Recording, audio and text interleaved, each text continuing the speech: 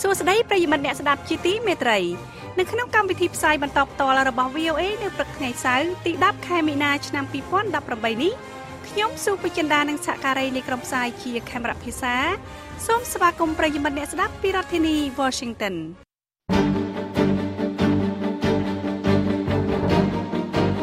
ជាកិច្ចចាប់ផ្ដើមលោកចឹងប៉ូជីននឹងជូនដើមរឿងព័ត៌មានសំខាន់ៗនៅព្រឹកនេះ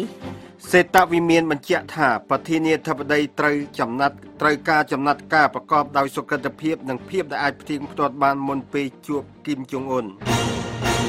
ការភ័យខ្លាចពីចំនួនពាណិជ្ជកម្មកើតមានឡើងនៅតំបន់អាស៊ីលើបញ្ហាការយកពន្ធគយរបស់សហរដ្ឋអាមេរិកលោករដ្ឋមន្ត្រីការបរទេសសហរដ្ឋអាមេរិក Rex Tillerson បានសម្រេចជួបជាមួយមេដឹកនាំកូរ៉េខាងជើងបន្ទាប់ពីការផ្លាស់ប្តូរគោលជំហរយ៉ាងខ្លាំង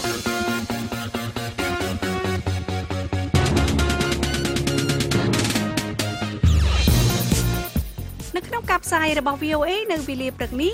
យើងខ្ញុំមានសេចក្តីរាយការណ៍អំពីសហព័ន្ធខ្មែរអូស្ត្រាលីសាជីវកម្មនិងរៀបចំសន្និសីទមួយដើម្បីជាអនុសាសន៍ដល់អ្នកនយោបាយខ្មែរយកប្រើប្រាស់ដើម្បីដោះស្រាយបញ្ហាប្រឈមដែលកំពុងកើតមានឡើងនៅក្នុងប្រទេសកម្ពុជាហើយនឹងសេចក្តីរាយការណ៍អំពីលោក Trump ស្នើចិត្តឲ្យកាត់បន្ថយអនុភាពពាណិជ្ជកម្មរវាងសហរដ្ឋអាមេរិកនិងចិនលោកអ្នកនាងនឹងបានស្ដាប់សេចក្តីរាយការណ៍ទាំងនេះក្រោយព័ត៌មានអន្តរជាតិដែលផ្សាយផ្ទាល់ដោយលោកជឹងប៉ូជីនសូមអញ្ជើញលោកប៉ូជីនអរគុណសេតវិមានបានប្រាប់ឲ្យដឹងថាលោកប្រធានាធិបតីសហរដ្ឋអាមេរិក Donald Trump នឹងមិនជួបជាមួយមេដឹកនាំកូរ៉េខាងជើងគីមចុងអ៊ុនទេប្រសិនបើរដ្ឋាភិបាលក្រុងជុងយ៉ាងមិនចាត់វិធានការប្រកបដោយសុក្រិតនិងដែលអាចផ្ទៀងផ្ទាត់បានជាមុនទេនោះលោកស្រី Sarah Huckabee Sanders អ្នកនាំពាក្យសេតាវិមានបានប្រាប់សន្និសីទកាសែតកាលពីថ្ងៃសុក្រថាលោកប្រធានាធិបតី Donald Trump នឹងមិនមានជំនួបដោយមិនបានឃើញវិធានការនិងចំណាត់ការប្រកបដោយសុក្រិតដែលត្រូវធ្វើឡើងដោយកូរ៉េខាងជើងនោះទេលោកប្រធានាធិបតី Trump ប្រកាសនឹងត្រូវឃើញអ្វីជាមុនលោកស្រី Sanders មិនបានបញ្ជាក់ពីសកម្មភាពអ្វីដែលរដ្ឋបាលរបស់លោក Trump កំពុងស្វះស្វែងរកនោះទេបណ្ដាប្រទេសជិតខាងរបស់កូរ៉េខាងជើងបានស្វាគមន៍ការសម្រេចដ៏ភ្ញាក់ផ្អើលរបស់ប្រធានាធិបតីសហរដ្ឋអាមេរិក Donald Trump ដើម្បីជួបជាមួយគីមចុងអ៊ុនមេដឹកនាំកូរ៉េខាងជើងដើម្បីពិភាក្សាពីការបញ្ចប់ការគម្រាមកំហែងកម្មវិធីនុយក្លេអ៊ែររបស់កូរ៉េខាងជើងចាប់តាំងពីការចរចាបានត្រូវប្រកាសកាលពីយប់ថ្ងៃពហុនៅក្នុងរដ្ឋធានី Washington មកសមាជិកសភាអាមេរិកពួកមន្ត្រីចិនជប៉ុនកូរ៉េខាងត្បូងបានគាំទ្រការអភិវឌ្ឍនេះក៏ប៉ុន្តែមានការប្រយ័ត្នប្រយែងអំពីលទ្ធផលចេញការចរចាកម្រិតខ្ពស់នេះសេតាវិមានបានបញ្ជាក់ពីរបាយការណ៍ដោយបណ្ដាញផ្សាយព័ត៌មានរដ្ឋចិនថាលោកប្រធានាធិបតី Trump និងប្រធានាធិបតីចិន Xi Jinping បាននិយាយតាមទូរស័ព្ទកាលពីថ្ងៃសុក្រម្សិលមិញក៏ប៉ុន្តែមិនបាននិយាយលម្អិតពីការសន្ទនាតាមទូរស័ព្ទនោះទេយោងតាមទីភ្នាក់ងារព័ត៌មានសិនហួរផ្លូវការនៃប្រទេសចិនប្រាប់ឲ្យដឹងថាប្រធានាធិបតីចិនលោកស៊ីបានប្រាប់ប្រធានាធិបតី Trump ថាលោកសូមថ្លែងអំណរគុណដល់សេចក្តីប្រាថ្នារបស់ប្រធានាធិបតីសហរដ្ឋអាមេរិកដើម្បីដោះស្រាយបញ្ហាអូទ្រីកូរ៉េក្នុងន័យនយោបាយរបាយការណ៍នោះបានបន្ថែមទៀតថាប្រធានាធិបតីចិន Xi Jinping សង្ឃឹមថាគ្រប់ភាគីទាំងអស់ដែលជាប់ទាក់ទិននឹងបង្ហាញឆន្ទៈល្អហើយនឹងបញ្ជៀសបញ្ហានានាដែលអាចមានផលប៉ះពាល់ដល់ស្ថានភាពប្រសើរឡើងនៅអូទ្វីបកូរ៉េនោះ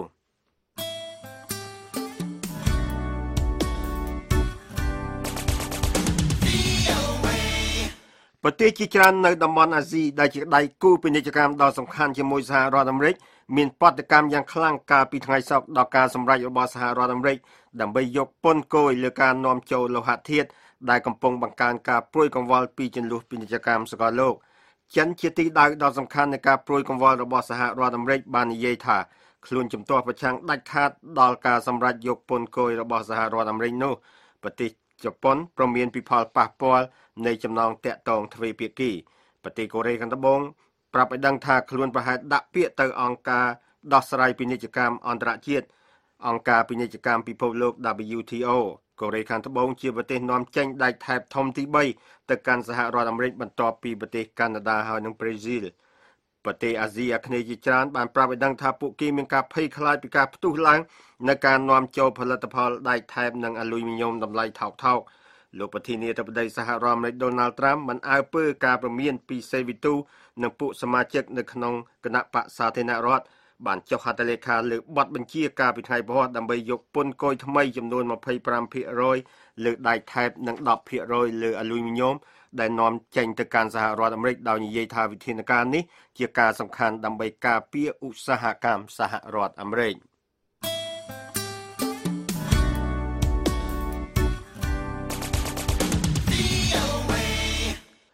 លោករដ្ឋមន្ត្រីការបរទេសសហរដ្ឋអាមេរិក Rex Tillerson បាននិយាយកាលពីថ្ងៃសុក្រម្សិលមិញថាលោកប្រធានាធិបតី Donald Trump បានសម្រេចចិត្តដោយខ្លួនឯងផ្ទាល់ថានឹងជួបជាមួយមេដឹកនាំកូរ៉េខាងជើងគីមចុងអ៊ុនហើយថាការសម្រេចនេះបានធ្វើមានការផ្លាស់ប្ដូរយ៉ាងខ្លាំងដល់គោលជំហររបស់គីមចុងអ៊ុនលោករដ្ឋមន្ត្រីការបរទេសអាមេរិក Tillerson បាននិយាយនៅក្នុងប្រទេស Djibouti នៃទ្វីបអាហ្វ្រិកមុនពេលធ្វើដំណើរទៅកាន់ប្រទេសកេនយ៉ាថាអ្វីដែលបានផ្លាស់ប្ដូរជាកាយវិការក្នុងរបៀបត្រឹមត្រូវមួយការនេះជាការភ្ញាក់ផ្អើលមួយដល់យើងដែលលោកប្រធានាធិបតី Donald Trump បានធ្វើការផ្លាស់ប្ដូរជំហរយ៉ាងខ្លាំងលោករដ្ឋមន្ត្រីការបរទេសអាមេរិក Tillerson បាននិយាយទៀតថាប្រមាណសប្តាហ៍ទៀតនេះនឹងតម្រូវឲ្យរៀបចំផែនការពេលវេលាសម្រាប់ធ្វើការចរចាដែលត្រូវគេរំពឹងធ្វើឡើងនៅចុងខែឧសភាខាងមុខនេះកិច្ចព្រមព្រៀងរបស់មេដឹកនាំទាំងពីរដើម្បីជួបគ្នាជាព្រឹត្តិការណ៍ដ៏គួរឲ្យកត់សម្គាល់បន្ទាប់ពីមានការតានតឹងអស់រយៈពេលជាច្រើនខែអំពីកម្មវិធីអាវុធនុយក្លេអ៊ែររបស់កូរ៉េខាងជើងដែលមេដឹកនាំទាំងពីរមានការផ្លាស់ប្ដូរពាក្យសម្ដីតគោះបាក់បោកដាក់គ្នាហើយនឹងការគំរាមកំហែងផងដែរ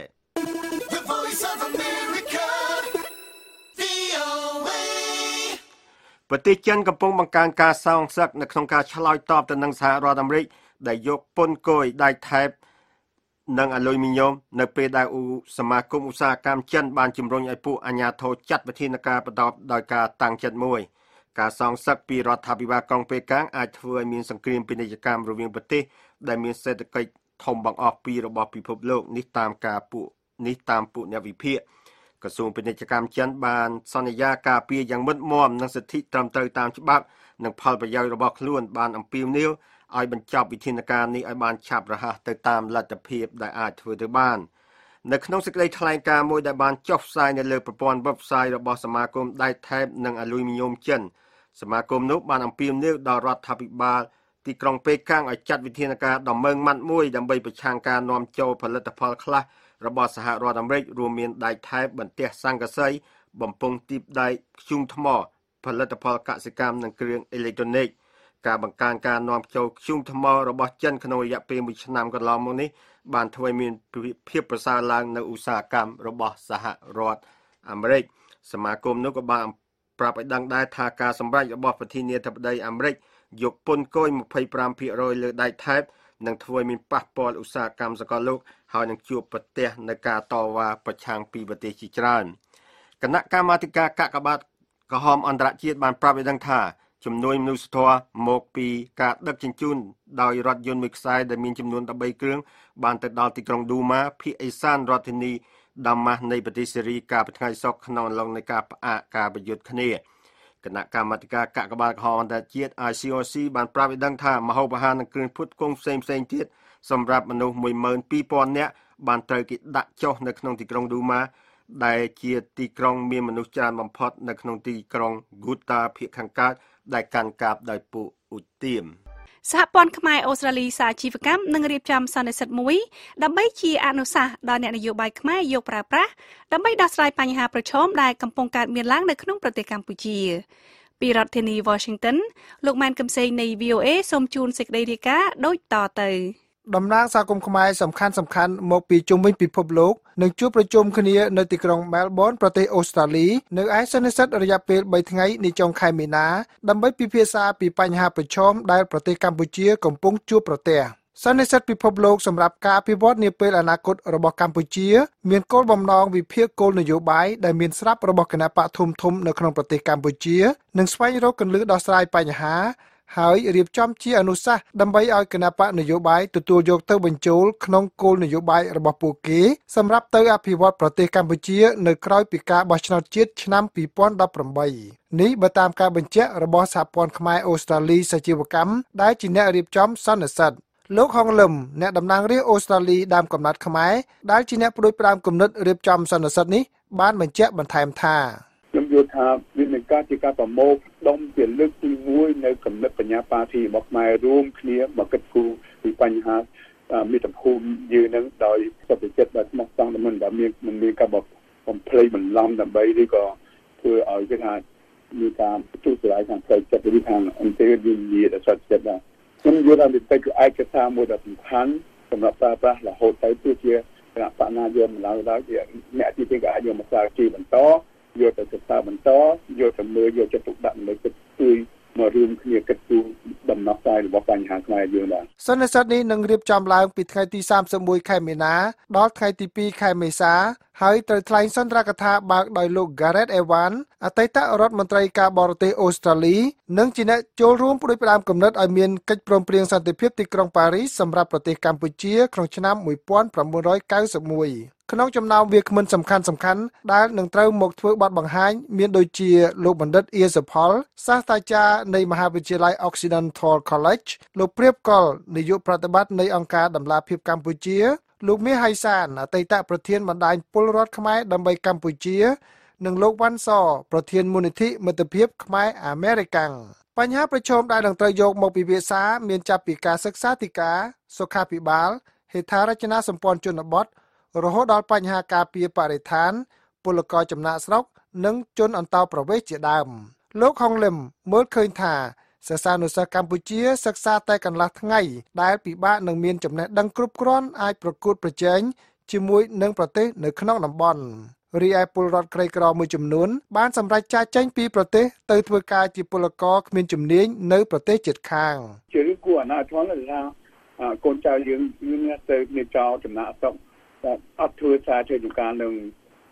ទឹកដីរបស់មិត្តភូមិខ្លួនឯងដែលមានចការមានអីក៏ទៅចោលប៉ុន្តែទៅដល់ស្រុកថៃទៅធ្វើក្នុងពលីគេទៅធ្វើចការឲ្យគេដដែលតែថាគេខាងពួកម្ចាស់ស្រុកថៃហ្នឹងគេវាហាជាងយើងទៅអាកិច្ចការធ្វើសារជាការមួយជាកិច្ចការគាត់ថាតែគេយល់ថាគេមានកម្រិតទីរហូតដល់មិនទៅមកធ្វើមុខរបរហ្នឹងដូចគេមកឲ្យតែពួកយើងធ្វើយ៉ាងទៅក្រុមសកម្មជនសិទ្ធិពលករចំណាក់ស្រុកបានវិយតម្លៃថាមានពលរដ្ឋខ្មែរជាង1លាននាក់បានធ្វើការនៅក្រៅប្រទេសក្នុងនោះភាគច្រើននៅប្រទេសថៃម៉ាឡេស៊ីនិងកូរ៉េខាងត្បូងពួកគេរងការរំលោភបំពានសិទ្ធិនិងធ្វើការលំបាកជាច្រើនក្នុងពេលជាមួយគ្នានោះដែរជនជាតិវៀតណាមបែរជាចូលមកក្នុងប្រទេសកម្ពុជាដើម្បីធ្វើការនិងស្នាក់នៅដោយមិនមានច្បាប់ទម្លាប់ត្រឹមត្រូវនេះជាក្តីបារម្ភរបស់លោកហុងលឹមការហូរចូលអានិគមយួនដែលចូលមកដែលគឺថាជាអំពើអនាចារខាងផ្នែកអន្តរប្រវេសន៍នេះគឺថាការសាច់តែអំពើចិត្តមកហើយគឺថាយើងចូលមកនៅតែខុសច្បាប់ហើយឥឡូវចូលរហូតដល់បាត់ថាគេដល់គេមិននៅច្រើនទៅគឺថាអាសុំធ្វើមិនឲ្យសុំបានរស់នៅស្រួលផងវាទៅជារឿងជ័យជីថាទី2កើតឡើងមកឡើងវិញហ្នឹងគឺថាជាការអនុធម៌ហើយជាគ្រោះថ្នាក់ហើយតាមបំផុតនៅកិច្ចការពិសុយើងនៅពលរដ្ឋភាពទឹកដីរបស់យើងនៅ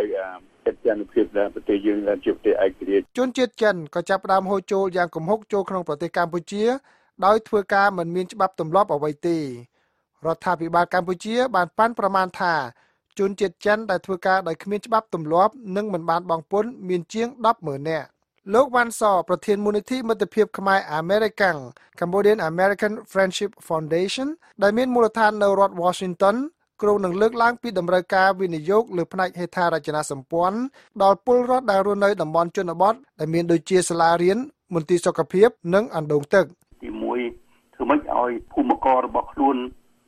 ដែលប្រជាពលរដ្ឋរស់នៅនឹងគឺថាបានថាមានរចនាសម្ព័ន្ធគ្រប់គ្រាន់ដើម្បីគ្នារស់នៅបានស្រួលបាទហើយទី2គឺថាឲ្យគ្នាមានលទ្ធភាពចូលរួមក្នុងការបង្កើតផល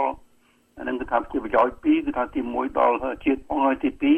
ឲ្យគ្នារស់នៅក្នុងតំបន់ហ្នឹងគឺថាបានរស់នៅបានស្រួលផងលោកវ៉ាន់សយល់ថាបើធ្វើដូចនេះបានគឺអាចទប់ពលរដ្ឋមិនឲ្យធ្វើចំណាក់ស្រុកក្នុងចំនួនច្រើនដូចពេលនេះ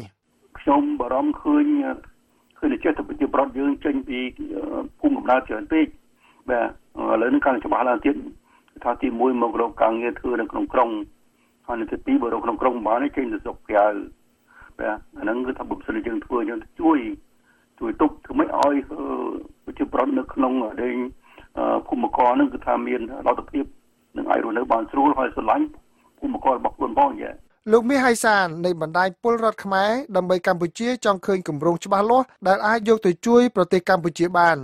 ដែលមានដូចជាលើវិស័យអប់រំនិងសុខាភិបាលនៅតំបន់ជនបទការអប់រំជាធម្មតាអប់រំនៅជនបទជាមូលដ្ឋាននឹងក៏ដោយឬក៏ការអប់រំផ្នែកសុខភាពនៅមូលដ្ឋានក៏ដោយឬក៏ការបង្កើតតែមន្ទីរសុខាភិបាលនៅតាមជនបទនឹងក៏ដោយមានសារៈសំខាន់ណាស់ពីព្រោះមនុស្សខ្មែរយើងភាគច្រើននឹងមានការលំបាកនឹងធ្វើនឹងចូលមកទទួលសេវាសម្រាប់ព្យាបាលនឹងដោយសារថាខ្វះធនធានដោយសារតែផ្លូវថ្នល់มันអាចឬក៏ខ្វះយានជំនិះណាដូច្នេះស្លាប់នឹងច្រើនណាស់បាទប្រទេសកម្ពុជាគ្រោងនឹងរៀបចំការបោះឆ្នោតជាតិនៅថ្ងៃទី29ខែកក្កដាគណៈបកប្រជាជនកម្ពុជាដែលបានកាត់អំណាចជាង30ឆ្នាំត្រូវបានគេមើលឃើញថាជាគណៈបកដ៏ធំគ្មានគូប្រៀបបន្ទាប់ពីបានរំលាយគណៈបកសង្គ្រោះជាតិដែលជាគណៈបកប្រឆាំងដ៏ធំមួយមានគណៈបកនយោបាយជាច្រើនទៀតដែលមិនធ្លាប់ឈ្នះបានអាសនៈសភាជាតិក្នុងការបោះឆ្នោតឆ្នាំ2013ក៏គ្រោងនឹងចូលរួមប្រកួតផងដែរប្រទេសកម្ពុជាមានការរីកចម្រើនសេដ្ឋកិច្ចថេរក្នុងកម្រិត6ទៅ7% ចាប់តាំងពីឆ្នាំ1994មកដែលធ្វើឲ្យអត្រានៃភាពក្រីក្រធ្លាក់ចុះពី 47.8% មកនៅត្រឹម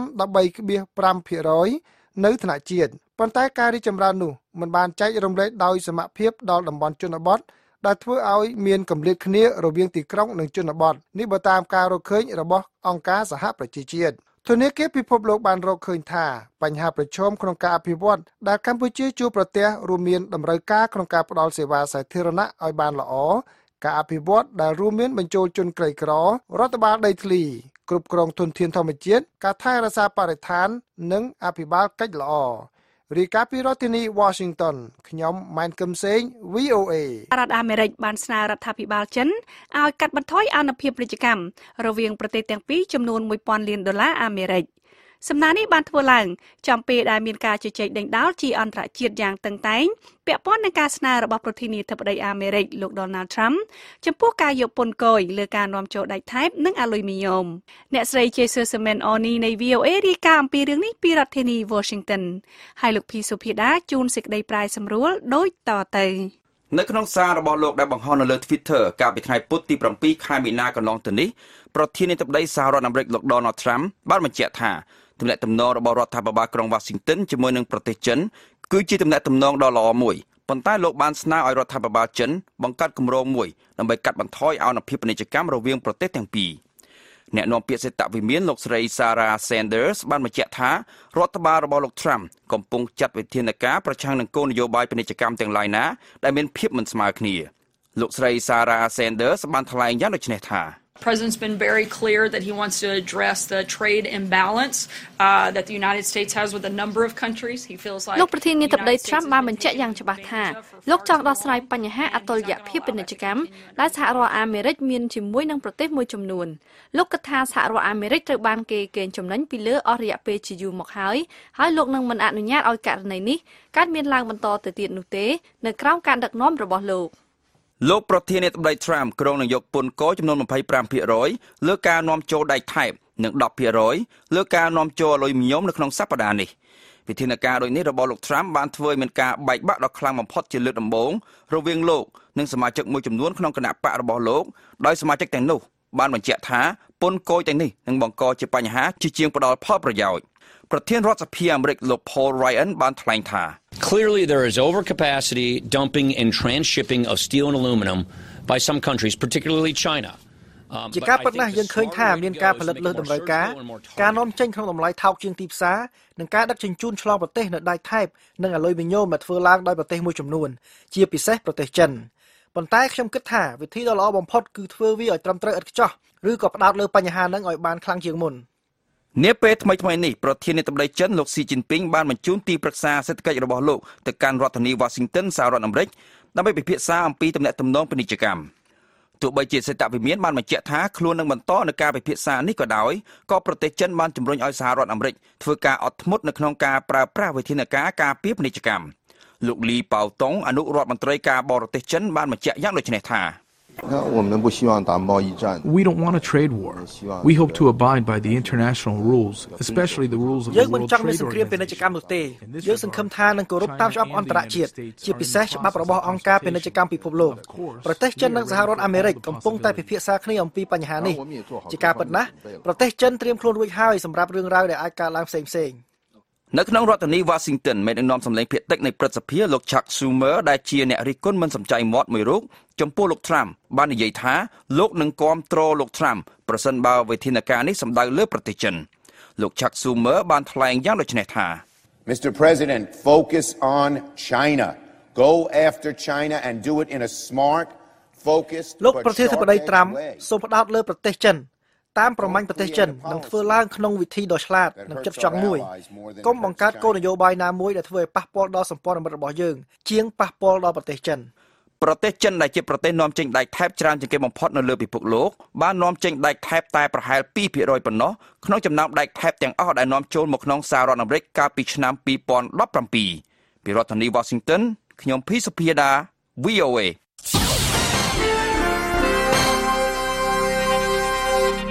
តទៅនេះជាបទពិចារណកថាដែលឆ្លុះបញ្ចាំងពីទស្សនៈរដ្ឋាភិបាលអាមេរិកកាំងអ្នកស្រី Susan Thornton ឧបការីរដ្ឋមន្ត្រីការបរទេសស្ដីទីទទួលបន្ទុកកិច្ចការតំបន់អាស៊ីភាគខាងកើតនិងប៉ាស៊ីហ្វិកនិយាយក្នុងសក្ខីកម្មចំពោះមុខគណៈកម្មការព្រឹទ្ធសភាលើទំនាក់ទំនងបរទេសថាវាកាន់តែច្បាស់ឡើងហើយថាគ្មានតំបន់ភូមិសាស្ត្រណាសំខាន់សម្រាប់អនាគតសហរដ្ឋអាមេរិកជាងតំបន់អាស៊ីប៉ាស៊ីហ្វិកនោះទេតំបន់នេះជាលំនៅឋានរបស់ប្រជាជន 2/3 ក្នុងពិភពលោកបង្កើតផលិតផលក្នុងស្រុកសរុប 1/3 ទូទាំងសកលលោកនិងលើកកម្ពស់សេដ្ឋកិច្ចដែលធំធំនិងមានសក្តានុពលបំផុតក្នុងពិភពលោកអ្នកស្រី Thornton មានប្រសាសន៍ថាក៏ប៉ុន្តែតំបន់អាស៊ីប៉ាស៊ីហ្វិកនេះនៅមានបញ្ហាប្រឈមខាងសុវត្ថិភាពនិងសេដ្ឋកិច្ចជាច្រើនដែលរួមមានការគំរាមកំហែងមហន្តរាយនៃប្រទេសកូរ៉េខាងជើងកំណើននៃមហាអំណាចផ្ដាច់ការចិននិងការរីករាលដាលនៃភេរវកម្មនិងភាពជ្រុលនិយម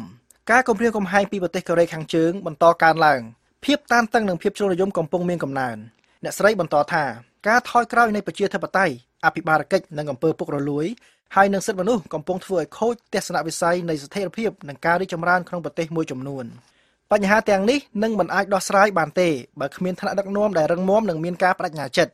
ហើយរដ្ឋបាលរបស់លោកប្រធានាធិបតី Donald Trump មានការបដិញ្ញាចិត្តនិងមានសមត្ថភាពធ្វើកិច្ចការនេះក្នុងការឆ្លើយតបទៅនឹងការប៉ុនប៉ងរបស់លោក Kim Jong Un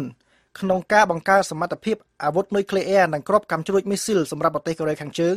សហរដ្ឋអាមេរិកបានផ្ដួចផ្ដើមយុទ្ធនាការគៀបសង្កត់អតិបរមាមួយដែលធ្វើកិច្ចការទូតមើងម៉ាត់និងដាក់ទណ្ឌកម្មសេដ្ឋកិច្ចលើប្រទេសកូរ៉េខាងជើងសម្ព័ន្ធមិត្តរបស់យើងនៅជុំវិញសកលលោកជាច្រើនបានធ្វើតាមកិច្ចផ្ដួចផ្ដើមនេះដាក់កំហិតឬបញ្ឈប់កិច្ចការទូតផ្ដាច់ទំនាក់ទំនងពាណិជ្ជកម្មទាំងអស់ដាក់ឬរឹតបន្តឹងទណ្ឌកម្មសេដ្ឋកិច្ចលើប្រទេសកូរ៉េខាងជើងយើងក៏បានបញ្ជាក់ច្បាស់ទៅកាន់ប្រទេសចិនអំពីចេតនារបស់យើងសម្រាប់ទំនាក់ទំនងដែលមានផ្លែផ្កាមួយហើយនឹងការដែលយើងត្រូវធ្វើការដើម្បីគ្រប់គ្រងនិងដោះស្រាយភាពខុសគ្នារវាងភាគីទាំងពីរប៉ុន្តែយើងនឹងមិនអត់ធ្មត់ចំពោះការប៉ុនប៉ងណាមួយដែលច្រានចោលវត្តមានសហរដ្ឋអាមេរិកនៅក្នុងទ្វីបអាស៊ីឬក៏សម្លុតឬធ្វើបាបប្រទេសទាំងឡាយក្នុងតំបន់ជាទីបញ្ចប់យើងបន្តកិច្ចការរបស់យើងជាមួយកិច្ចសហប្រតិបត្តិការសេដ្ឋកិច្ចអាស៊ីប៉ាស៊ីហ្វិកហៅកាត់ថា APEC ដើម្បីលើកកម្ពស់ស្តង់ដារខ្ពស់និងពាណិជ្ជកម្មស្មើភាពហើយដើម្បីគ្រប់គ្រងស្ថាបត្យកម្មក្នុងតំបន់ដែលផ្ដោតសំខាន់លើសមាគមប្រជាជាតិអាស៊ីអាគ្នេយ៍ហៅកាត់ថា ASEAN អ្នកស្រី Thornton និយាយថារដ្ឋបាលក្រោមថ្នាក់ដឹកនាំរបស់លោកប្រធានាធិបតី Trump កំពុងធ្វើការដើម្បីពង្រីកនិងបង្កើនភាពជាដៃគូឲ្យកាន់តែស៊ីជម្រៅពាសពេញតំបន់តាមរយៈយុទ្ធសាស្ត្រ Indo-Pacific របស់យើងដើម្បីធានាថាប្រទេសទាំងឡាយទទួលបានការគាំទ្រដើម្បីធ្វើការសម្រេចចិត្តដោយខ្លួនឯងនិងមិនរងសម្ពាធឲ្យបំពេញកាតព្វកិច្ចដែលធ្វើឲ្យចុះខ្សោយអភិបាលកិច្ចល្អនិងការរីកចម្រើនយូរអង្វែងសហរដ្ឋអាមេរិកគឺជាមហាអំណាចក្នុងតំបន់ប៉ាស៊ីហ្វិកហើយនឹងនៅតែបដិញ្ញាចិត្តដើម្បីភាពជោគជ័យក្នុងតំបន់នេះ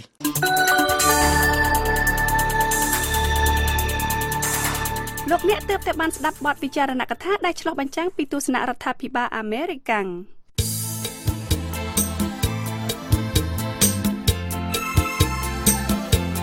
អស់លោកអ្នកនាងជាទីមេត្រីនៅក្នុងការផ្សាយរបស់ VOA នៅរាត្រីនេះពីម៉ោង 8:30 នាទីដល់ម៉ោង 9:30 នាទីសូមលោកអ្នកនាងរងចាំស្ដាប់សេចក្តីរាយការណ៍ព័ត៌មានថ្មីៗពីប្រទេសកម្ពុជាពីតំបន់អាស៊ីនិងពីជុំវិញពិភពលោក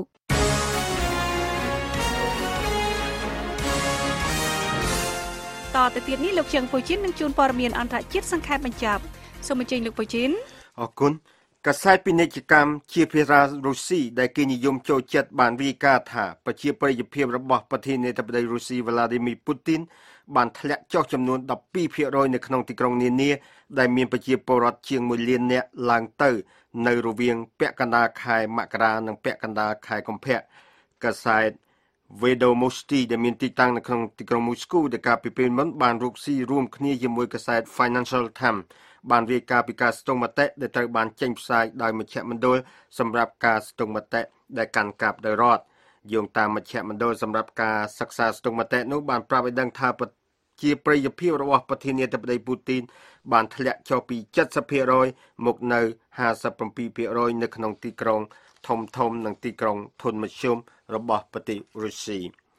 ការចរចាដែលបានប្រកាសរវាងប្រធានាធិបតី Donald Trump និងមេដឹកនាំកូរ៉េខាងជើង Kim Jong-un បានទទួលការស្វាគមន៍យ៉ាងខ្លាំងបន្ទាប់ពីការតានតឹងអស់រយៈពេលជាច្រើនឆ្នាំលើកម្មវិធីនុយក្លេអ៊ែរនិងកំជួញមីស៊ីលរបស់កូរ៉េខាងជើង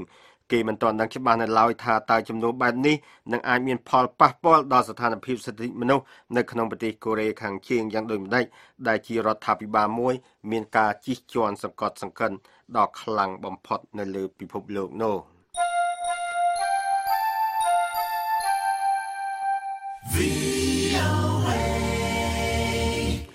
ក្រុមឧទាមអ៊ីស្លាមមួយកំពុងបំបែកកម្លាំងដើម្បីរៀបចំកម្លាំងឡើងវិញនៅក្នុងប្រទេសហ្វីលីពីនចំពោះអ្វីដែលអាចនាំមានការប្រយុទ្ធគ្នាមួយទៀតជាមួយកងទ័ពរដ្ឋាភិបាលបន្ទាប់ពីសង្គ្រាមរយៈពេល5ខែកាលពីឆ្នាំទៅ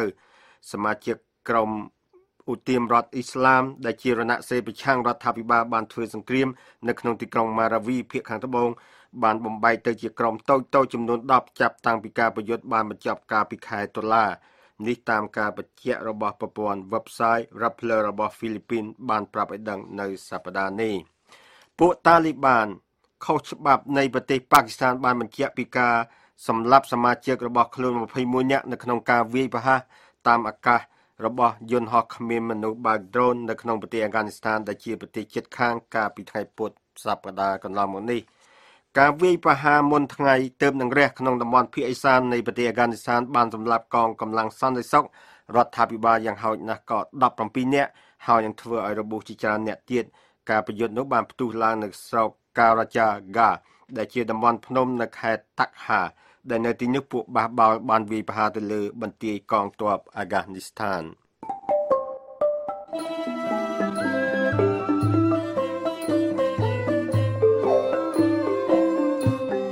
កម្មវិធីផ្សាយរបស់ VOA នៅវេលាព្រឹកនេះចាប់តែត្រឹមនេះក៏ប៉ុន្តែលោកអ្នកនាងនៅអាចស្ដាប់ឬអានព័ត៌មានរបស់ VOA ឡើងវិញបានតាមរយៈគេហទំព័រដែលមានអាសយដ្ឋាន khmer.voanews.com